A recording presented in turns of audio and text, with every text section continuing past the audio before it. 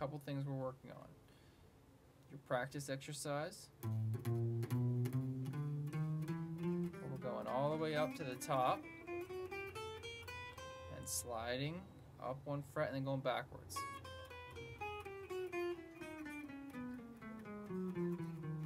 And then when you get to the bottom, slide up one, go all the way up, and so on. Then you're going to review all your chords.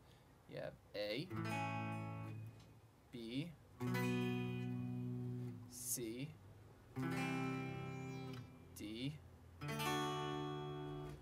E, F, and G. Okay? Then we have the blues song. We're trying to put it together to a metronome.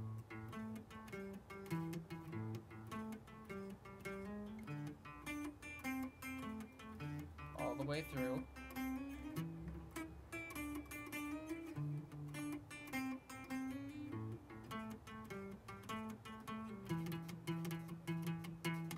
Okay. Then we have the Linkin Park song, Bleed It Out, where you're putting your first finger on the 5th fret of the B and your pinky on the 7th fret of the E. And we're going in groups of 3. Okay, so it's going to be accents. 1, 2, 3, 1, 2, 3. Again, listen close. And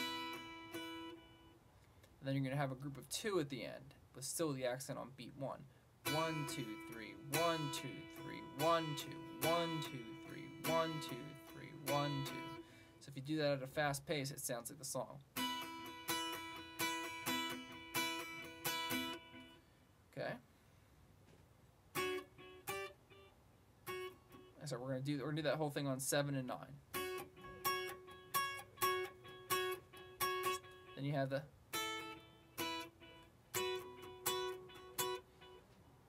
seven on B and E,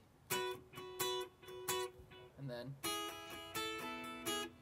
that's 5 and 4 on B and E, and then 5 and 5.